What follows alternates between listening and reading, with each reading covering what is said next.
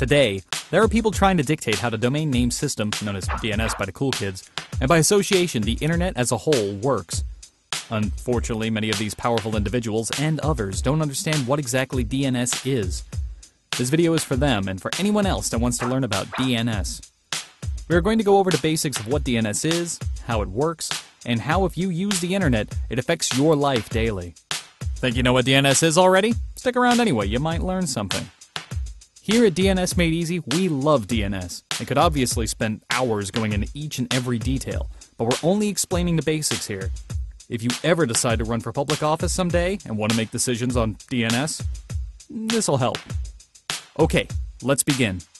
The domain name system is indisputably one of the most important and overlooked parts of the internet.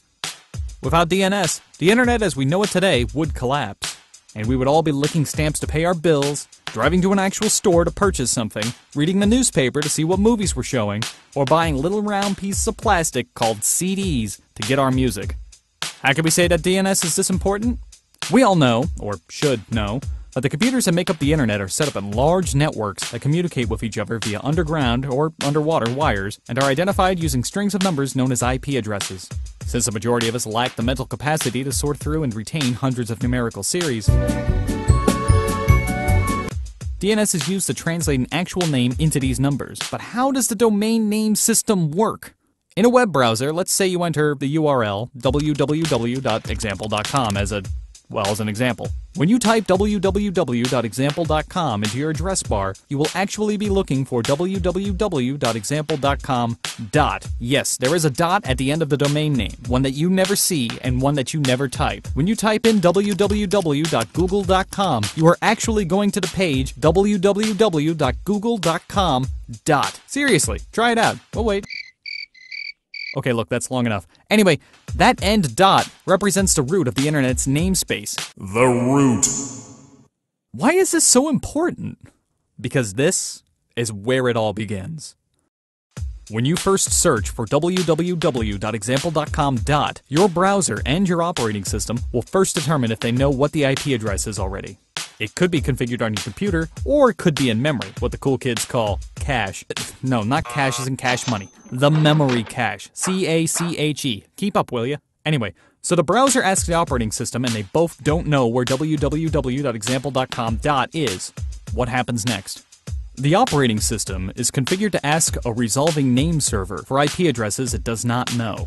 The resolving name server is the workhorse of the DNS lookup. It is either configured manually or automatically within your operating system. Your operating system asks, or queries, the resolving name server for www.example.com. The resolving name server may or may not have this in memory, or, cache. Yes, the C-A-C-H-E one, not that.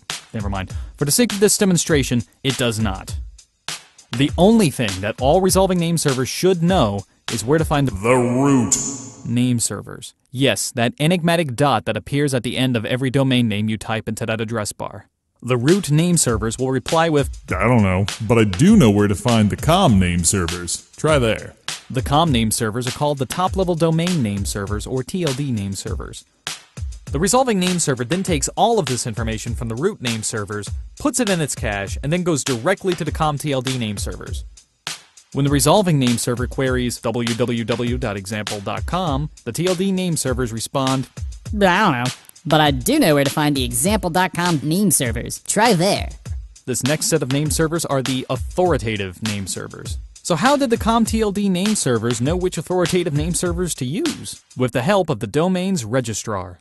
When a domain is purchased, the registrar is told which authoritative name servers that domain should use. They notify the organization responsible for the top-level domain, the registry, and tell them to update the TLD name servers. So, anyway, the resolving name server takes the response from the TLD name server, stores it in cache, and then queries the example.com name servers. At this point, the authoritative name server will say, Hey, I know where that is! Tell your browser to go to the IP address 192.168.1.1. The resolving name server takes this information from the authoritative name server, puts it in cache, and gives a reply to the operating system. The operating system then gives this to the browser, and the browser then makes a connection to the IP address requesting the webpage for www.example.com. Pretty cool, huh? While the process seems complex, and believe me, it is, This whole cycle takes less time than it takes you to blink an eye. DNS was designed to work extremely fast and efficiently. It is an integral part of the internet. Once you understand this, you can clearly see the many different facets and organizations that are responsible for a single DNS lookup. One lookup! There is a resolving name server, the root name server, the TLD name servers, and the authoritative name servers. If anyone were to dramatically change or filter any part of the DNS process, it could lead to disaster. This is why we believe the people with the power to pass legislation need to understand what's at stake before making decisions that could drastically affect how the internet works. If you want to learn more about DNS and see the DNS process in action firsthand, type www.dnsmadeeasy.com into your browser. Brought to you by DNS Made Easy, providing enterprise authoritative DNS for over 10 years. If DNS Made Easy isn't already managing your domain, contact us to see how we can lower your cost, increase your uptime, and increase your speeds.